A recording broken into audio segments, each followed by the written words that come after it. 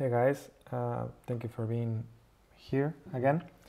So what I'm going to show you guys today is this technique called prefix sum. What this technique is all about is that we go through an array and we start to have the sum of the array on the position. So for instance, the prefix sum for this array would be in the first item would be 2, the second item would be 6, which is 4 plus the item before. In this position it's going to be 6 plus the sum of the two previous items, and so forth. So in this case it would be 8 plus 10 plus 12, so it would be 20. This is a pretty useful technique in when you are working with arrays, so it allows you to do some quick arithmetic operations on the ranges on the array. And let's just start. I created this JavaScript file that I included into this HTML, which I also open here. If we refresh the page, we will see the two methods that I have defined here, or I haven't defined yet, right? What I'm going to do in the first method is just going to create this prefix sum array using the normal way, or the most old way to do this, which is just going through all the different positions in the array, having the index and grabbing the value from that. And what I'm going to try to do on the next prefix new school method, it's to use the arrays functions, such as reduce, and this is not necessarily better performance, but is definitely the code is way shorter. So let's start. For here I will just get the size of the array,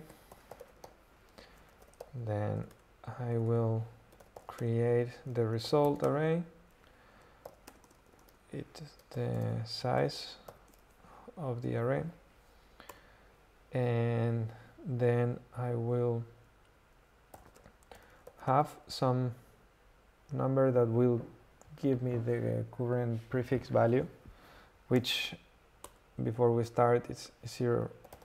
And now I'm going to traverse through the array based on the index.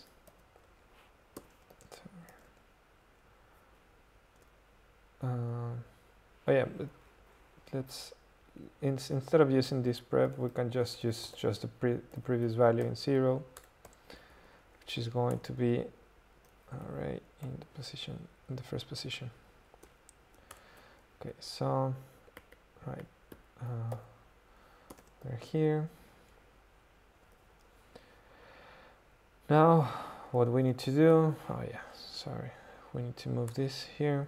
What we need to do is to set the result array, or the result array is the prefix sum array, and we just need to graph the previous value that we have there, plus the current value in the array, right? So once we have that, we can just return the result, and let's see if that works. So let's compare this array, which is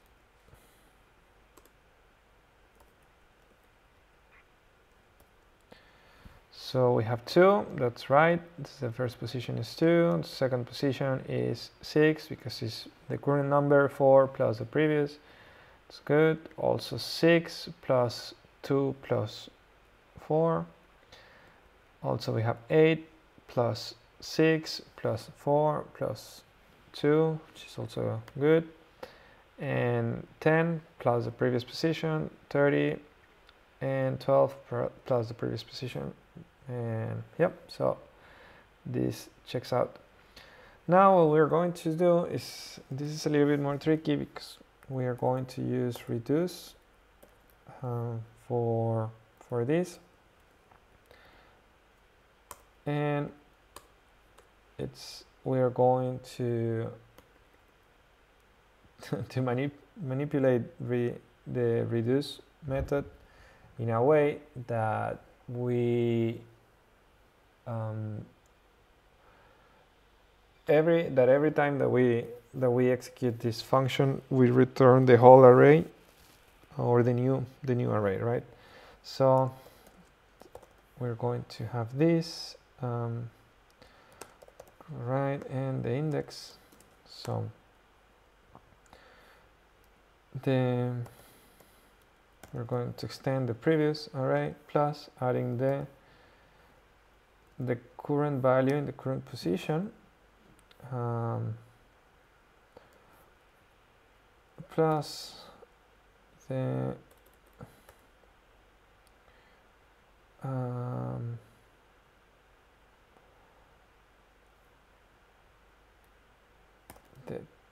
previous,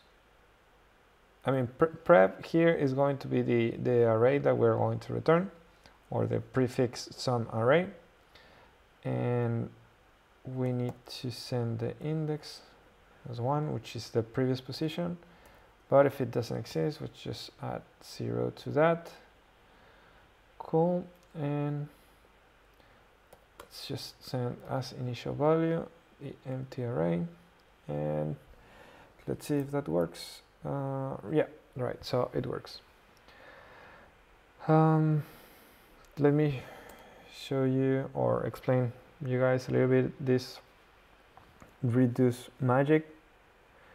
So the first argument that this function receives is the you could call it the carry on or the previous value, which initially we are sending an empty array, right?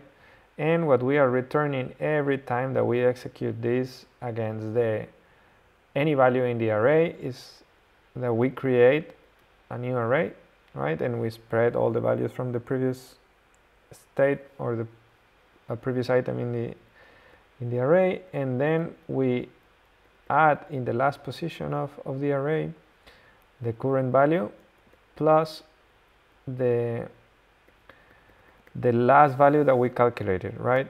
And here we are just doing this or 0 in case that we are in the first position. So that's all. So now if you want to find out what's the sum of a range in the array, you only need to calculate, right? Like you are in the last position and then you subtract the